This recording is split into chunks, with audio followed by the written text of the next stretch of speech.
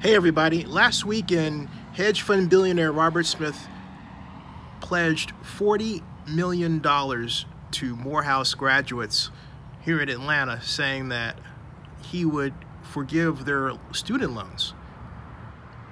That caused an enormous amount of content about what he had done to be splattered all over the pages of every news website in the country, if not the world.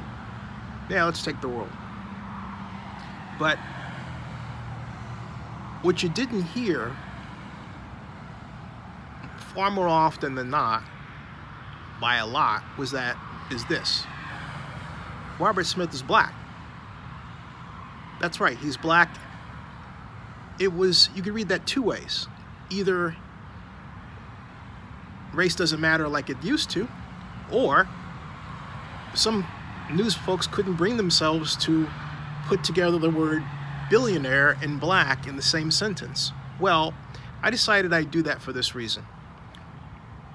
What Robert Smith did is not just extraordinary, it amounts to good news about black men from a number of different perspectives. First of all, it says that black men have achieved, and indeed since 1960, when roughly 40% of black men were in poverty, now it's just 18% and the number is going down.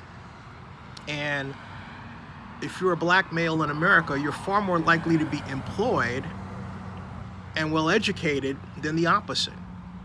That flies in the face of night after night after night after night after night of news reports about black men in trouble. How many times have you seen it, particularly on Fox-owned television stations? The media consistently communicates, the mainstream media, the rich, largely white-owned media, to be blunt, is drunk on the idea that they have to communicate that a black man did something bad.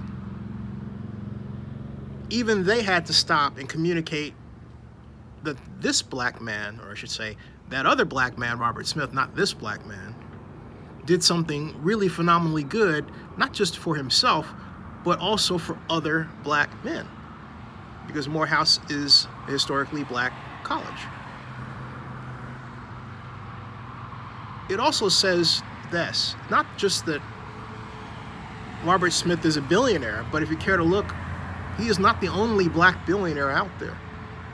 There are now quite a few, and there will be more as the years go by, and that's something to celebrate. That is really something to celebrate. But I had to communicate that because many people don't at all understand that, hey, how you doing? Many people don't understand the difference between messages that are communicated through the media and through real life. Real life is a lot more fun.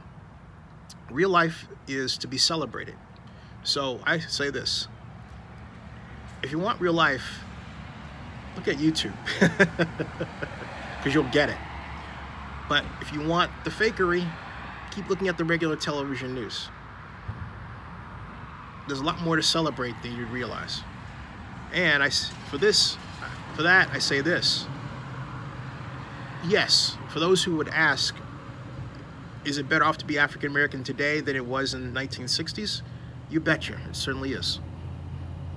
Subscribe to Zenny62. I'll see you.